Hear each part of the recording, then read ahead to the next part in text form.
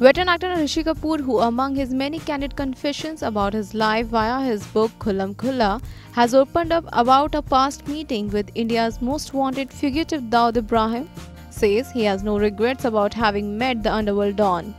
In an interview on India Today TV, Rishi was asked by anchor Rajdeep Sardesai about his meeting with Ibrahim in Dubai in 1988. Rishi told Rajdeep Sardesai during the interview, "He invited me over for a tea. I went to his house thinking there was nothing wrong because he's just a fugitive. He hadn't done the menace." Further justifying his meeting with Dawood, Rishi said, "I'm not a hypocrite. There is nothing wrong with having met him. People go to prisons to meet criminals. I met him in a foreign country.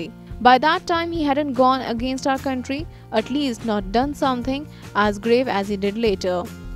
The meeting happened before the 1993 Mumbai blast, but he was still a criminal wanted by the law."